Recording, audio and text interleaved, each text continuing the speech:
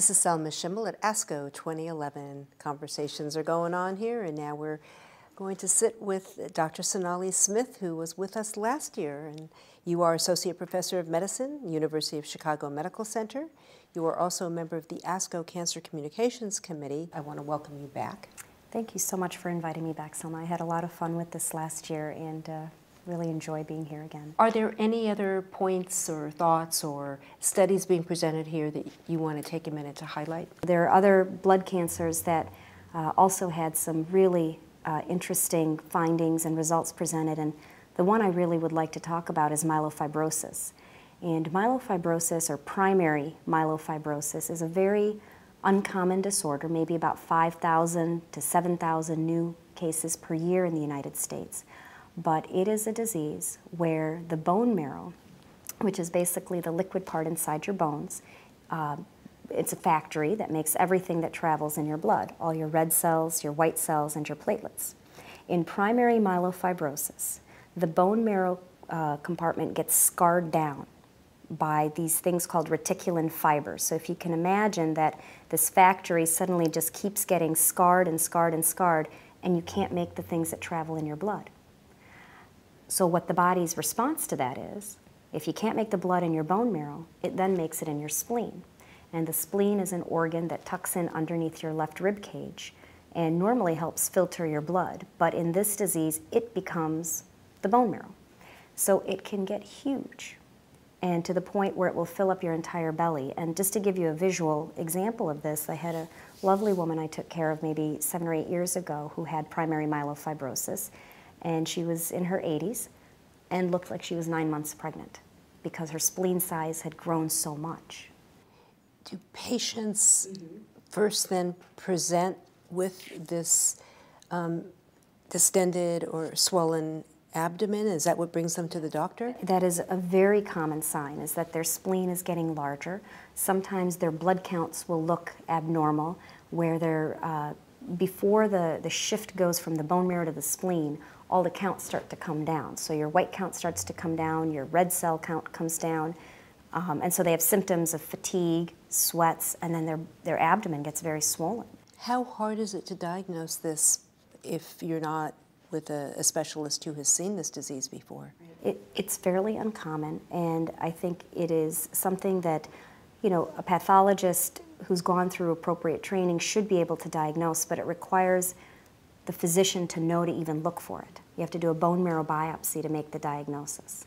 And so if you do the bone marrow biopsy, the diagnosis can be made. There's a lot of borderline cases where I would certainly recommend that a second opinion be obtained. In all the blood cancers, I'll tell you that knowing exactly what kind you're dealing with is so important because there's so many different variations. What actually causes the scarring? Yeah, so that's a great question. And up until 2005, nobody really knew. And even now, there's still a big mystery.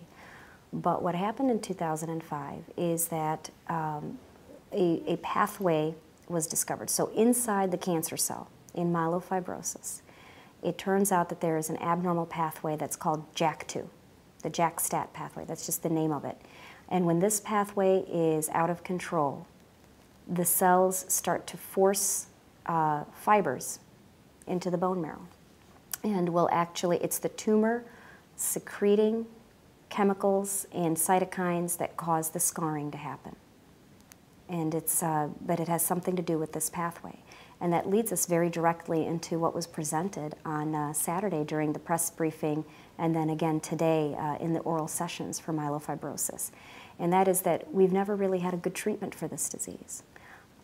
It is something that is very symptomatic. You know, the patients with the big bellies, you can't eat, you have sweats, you have fatigue and fevers, and really the treatment has been just to treat the symptoms. We've never had a targeted treatment. And what happened after this discovery in 2005, that this JAK-STAT pathway was abnormal, is that people started to develop drugs that block the pathway. And it's remarkable that such a rare disease now has 2 large trials that compared a drug that blocks the JAK-STAT pathway versus either placebo or against the best available therapy. And in both of these studies, the drug that was used, in this case it was a JAK2 inhibitor called ruxolitinib, but there's a couple other out there too. Hopefully they'll have less tongue twister names. Do we know who's at risk for this disease? No, we actually don't. Age is a risk factor, but it is not hereditary. Is there a common profile? Is it more prevalent in men or women, and at what age? Right, so men and women are equally affected, and the average age is about 65. So it is a disease of older adults. There's, you asked who else could get it. There are two other related disorders called essential thrombocythemia and polycythemia vera, both of which can turn into myelofibrosis later. And anybody with myelofibrosis, one of the sort of side effects or long-term events that can happen is that sometimes these patients will develop leukemia from their myeloproliferative disorder. It sounds like there's great potential for these patients to be diagnosed later in their disease than earlier if it's so rare, and you first have to get to the bottom of it by even knowing what to suspect. That's correct. To do the testing that could lead to the diagnosis. I think awareness is not as strong as it is for some of the more common cancers. What advocacy organization, what umbrella would this fall under? Who addresses this disease? So Leukemia and Lymphoma Society and American Cancer Society and Lymphoma Research Foundation all have areas that are focused on what, the bigger category that myelofibrosis falls into is something called myeloproliferative disorders. And one of the myeloproliferative disorders that you're more familiar with is CML, chronic myelogenous leukemia. So that's actually a cousin of primary myelofibrosis. They both are bone marrow problems or bone marrow disorders where cells either grow out of control or they cause other effects within the bone marrow. You know, you'll hear patients with the less common and rare cancers feeling like, there's not much happening for us. How nice to hear about an advancement for one of the rare cancers that so many people have never heard of.